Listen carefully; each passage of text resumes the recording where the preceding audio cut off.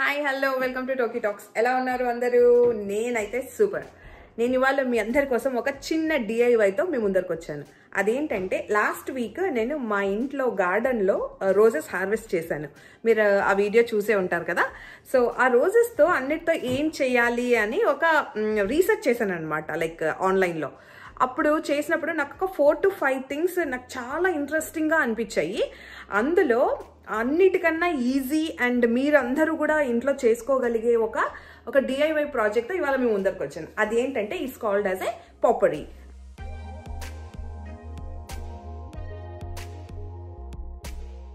అంటే ఏంటి అంటే డ్రై మన ఫ్లవర్స్ ఉంటాయి కదా, ఆ ఫ్లవర్స్ పెటల్స్ని మనం డ్రై చేసి దాంట్లో ఉన్న ఫ్రాగ్రెన్స్ని మనం ఎలా రీయూజ్ చేసుకోవాలి అన్నది ఈ ప్రాజెక్ట్లో నేను చూపిస్తాను. ప్రాజెక్ట్ అనండి, డిఐవై అనండి, but it's very interesting thing అనమాట. సో మనము ఎవరైనా బొకే ఇస్తారు, ఫ్లవర్స్ బొకే. సో అది ఒక 2 days బాగా ఉంటుంది. మనం నీళ్ళు పోసి దానికి షోగా పెట్టుకుంటాము టేబుల్ పైన. దాని తర్వాత అది పాడైపోతుంది, చాలా బాధేస్తుంది కదా. సో దాన్ని కూడా మనము ఎలా రీయూజ్ చేసుకోవాలి అన్నది ఈ ప్రాజెక్ట్ అనమాట.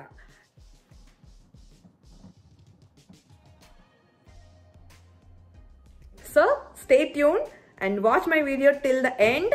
And na videos evaraina first time chustunte please subscribe to my channel Toki Talks, and if you like my videos please like and share with your family members and friends. Thank you. ముందుగా మనం rose petals అన్నిటిని తీసి ఇలా ఒక బౌల్లో వేసుకోవాలి. మనం ఒక్క కలరే కాదు, డిఫరెంట్ కలర్స్ కూడా యూస్ చేయొచ్చు.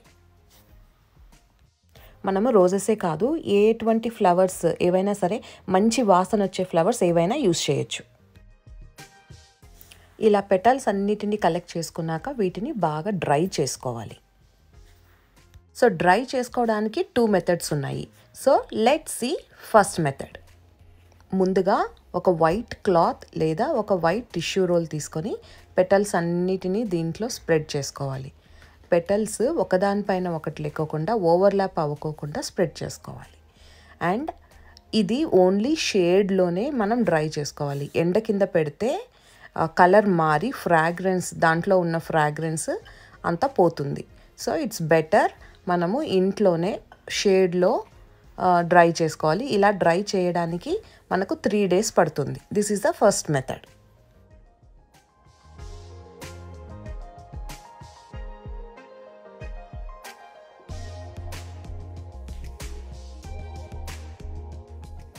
ఇప్పుడు మనము second method and easy method చూపిస్తాను.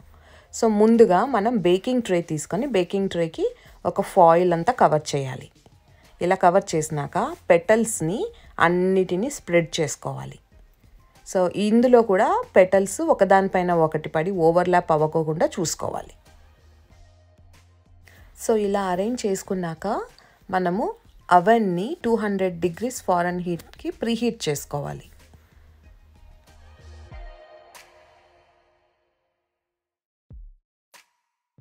సో ఇప్పుడు అవెన్ 200 degreesకి ప్రీహీట్ అయ్యిందండి. ఇప్పుడు మనము ఈ పెటల్స్ అన్నిటిని ఎలా స్ప్రెడ్ చేసుకున్నాం కదా బేకింగ్ ట్రేలో, ఆ బేకింగ్ ట్రే తీసుకెళ్ళి అవెన్లో పెట్టాలి. మనం ఇప్పుడు జస్ట్ ఒక 5 minutes వాటన్నిటిని బేక్ చేసుకోవాలి. ఫస్ట్ తీసి చూడండి, 5 minutesలో బేక్ అవ్వకపోతే ఇంకొక 2 minutes ఎక్స్ట్రా పెట్టండి. సో టోటల్గా 7 minutesలో మనకు పెటల్స్ అన్నీ బేక్ అయిపోయి క్రిస్పీగా తయారవుతాయి అన్నమాట. అవెన్ అందుబాటులో లేని వాళ్ళు దీన్ని మనము మైక్రోవేవ్లో కూడా డ్రై చేసుకోవచ్చు. మనము ఎక్కువసేపు బేక్ చేస్తే పెటల్స్ అన్నీ బర్న్ అయిపోతాయి. సో జాగ్రత్తగా చూసుకోవాలి. బేకింగ్ వల్ల అడ్వాంటేజ్ ఏంటి అంటే రోజ్ పెటల్స్ కలర్ మారదు, మరియు దాని ఫ్రాగ్రెన్స్ కూడా పోదనమాట. సో కంప్లీట్గా బేక్ అయిపోయిన పెటల్స్ చూడండి, అలా సౌండ్ వస్తుంది, వినండి ఒకసారి. చూసారా ఆ సౌండ్ కరకల్లాడుతుంది కదా, అలా ఉండాలన్నమాట సౌండ్. సో కంప్లీట్గా డ్రై అయ్యిందో లేదో అలా టెస్ట్ చేసుకొని చూడాలి. కంప్లీట్గా డ్రై అవ్వలేదు అనుకోండి, దానికి ఫంగస్ ఫామ్ అయ్యే ఛాన్సెస్ ఎక్కువగా ఉంటాయి. ఇప్పుడు ఏదన్నా ఇలా డెకరేటివ్ బౌల్ ఒకటి తీసుకోండి. నా దగ్గర ఇలా హార్ట్ షేప్ బౌల్ ఉంటే నేను ఇది తీసుకున్నాను. మీరు ఏ షేప్ అయినా తీసుకోండి, కానీ make sure it should be like ఏ గాజుది అయ్యి ఉండాలన్నమాట.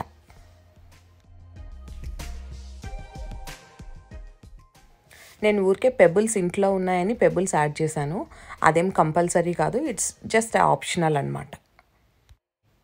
ఇప్పుడు డ్రైడ్ పెటల్స్ అన్నిటిని మనము ఆ బౌల్లోకి యాడ్ చేసుకోవాలి.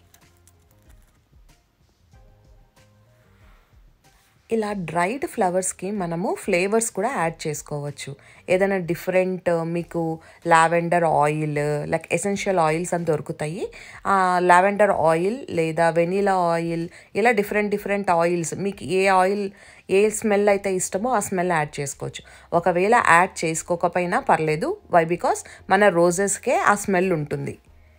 అండ్ కొంతమంది దీనికి చెక్క, లవంగ, లైక్ సినమన్, క్లవ్, ఇలాచి ఈ ఫ్లేవర్స్ కూడా యాడ్ చేస్తారు. అది అలా యాడ్ చేసినప్పుడు మనం దాన్ని కిచెన్లో పెట్టుకుంటే చాలా బాగుంటుంది. నేనేమో దీన్ని మా బాత్రూంలో పెడదామని డిసైడ్ అయ్యాను అనమాట. సో అందుకోసం నా దగ్గర లావెండర్ ఎసెన్షియల్ ఆయిల్ ఉంది. సో అది ఒక ఫ్యూ డ్రాప్స్ యాడ్ చేశాను. చూడండి. సో ఈ క్యాండిల్ ఇలాంటి క్యాండిల్ ఒకటి ఇట్లా సెంటర్లో పెట్టేసి అలా పెట్టుకుంటే చాలా బాగుంటుంది. ఇది వెలిగించి మీ అందరికీ నేను చూపిస్తాను. సో నేను చెప్పాను కదా లావెండర్ ఎసెన్షియల్ ఆయిల్ అని. సో ఇలా అరోమా థెరపీ ఆయిల్స్ మనకు బయట అవైలబుల్లో ఉంటాయి. సో ఇలా చిన్న బాటిల్స్లో దొరుకుతాయి అన్నమాట. సో ఫ్యూ డ్రాప్స్ యాడ్ చేసి మనం క్యాండిల్ వెలిగించుకుంటే చాలా ప్లెజెంట్గా ఉంటుంది. అండ్ ఆ స్మెల్ కూడా చాలా బాగుంటుంది. ఇది ఇంట్లో ఎక్కడైనా పెట్టుకోవచ్చు. మనము మన మెయిన్ డోర్ ఎంట్రన్స్ రాగానే పెట్టుకోవచ్చు. చాలా వామ్గా వెల్కమింగ్గా ఉంటుంది. అండ్ మన కిచెన్లో పెట్టుకోవచ్చు, మన డైనింగ్ టేబుల్ పైన పెట్టుకోవచ్చు.